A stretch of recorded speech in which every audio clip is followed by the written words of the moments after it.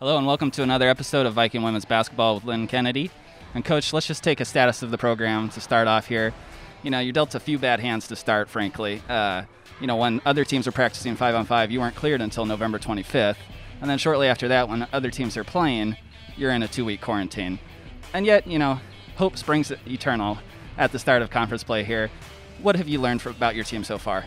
Well, I think we're catching up. I think that's what we've gotten from the last 2 to 3 weeks.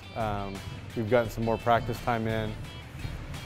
We're probably in a regular season, probably still mid-October, in terms of practices and experience, but no one's making excuses for us and they don't care. So I think we've got to just step up our game. I think we saw that Monday night, and that was a good experience for us. You're going against a veteran team that was playing really well, coming off a win, and they stepped up and they shot the lights out. I mean, give them credit, and I think it was good for us to see that in a non-conference setting. You want that in those games before conference starts. And so even though it's a short turnaround, I think we gained a lot from that game, and then we need to take that to Thursday night and be better against Eastern Washington, because teams are going to be, you don't know what you're going to get either from your team or from opposing teams this year. And so you've got to step up and play your best game every night. And I think that's what we've kind of learned this week. Yeah, and the Vikings are 1-1 after beating Dixie State in their season opener. And two things to emerge from those two games so far that are really positive are, you're forcing a lot of turnovers and you're getting to the line. Let's take each of those individually. Start with just the free throws. In this early season when the shooting numbers might be a little low because of the lack of practice, getting to the line is really going to help you. Well, and that's one of our, emphasis this off season. We talked a lot about our attack, getting to the basket, being better inside, and that can open up our outside game. So we're seeing that, especially the last two games where we're getting to the free throw line. I think that our attack has been better, especially the second half against Dixie, and then really the second and third quarter against Air Force. So we've got to continue that. We've got to be still aggressive, and I think that will start to open up shots on the outside as well. I think, defensively, we've been able to put a lot more pressure on teams, and I think that you can see that in the half court. Dixie State, we were able to turn that game around really quick because we were able to get some steals. That led to some fast break opportunities. Even against Air Force, it got us back in the game. We had several opportunities in the second and third quarter where it's a 2-possession, 3-possession game, where if we keep that defensive intensity up, that'll allow us to get back in the game. So we're there. We're right there. I don't think the score really showed what the game was actually in the third quarter. So we got to continue to improve, continue to get better. I think our defensive rotations will get better with time. Even Monday night, I was looking out there, and at the time we had 3 freshmen on the floor with a sophomore. So at times we can be young, but I think it does help us with the experience of practices and games. And related to the turnovers, some quick stats actually. The Vikings are forcing 20.5 turnovers a game at the moment. That leads the Big Sky. 11 steals a game, which is tied for the Big Sky lead. And that really, I think, speaks to the athleticism that you had mentioned in the preseason, especially on the perimeter there. Yeah, I think as the season goes, you'll see more of it. I think right now we're just trying to figure out where our rotations, where we're supposed to be, and at times you can see it come out, that we have that athleticism. We have the length. We're not as tall in the middle, but I think we're more physical. I think we're more athletic. I think we are longer at positions. So I think that will definitely help us as the season goes and we get more comfortable on the defensive end. All right, and let's turn to this weekend now. This is your first conference weekend, and it's the first of these 2 games against the same opponent in one weekend.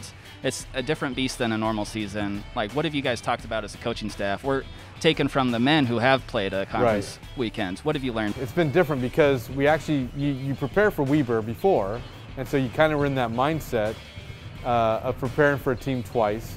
And so then to see the guys go through it, that kind of helped us too, even though we didn't get to play those games, we get to see them go through it. 2 completely different games. I mean, completely different games. And you see the turnaround, by our men on Sunday. So you don't know, like I said before, it's going to be a lot of unknowns, especially this first week, but one game at a time. You have to take one game at a time and almost treat it as 2 different opponents, because I think a lot can change in 2 days as far as scout, adjustments that can be made. For them coming in, I think they're a lot different now this year. In the past, they've been probably a good combination of guards and posts. Now it's really they're guard heavy, and probably 3 or 4 of the best guards in the conference, and they can all shoot it.